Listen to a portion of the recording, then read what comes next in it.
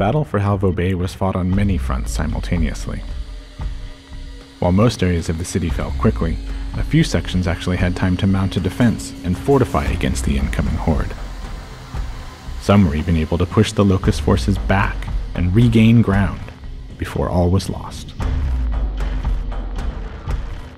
This overrun map features one such area where the battle was small but intense, and the dedicated forces of the Cog army tried to hold off wave after wave of invading forces with little in the way of reinforcements.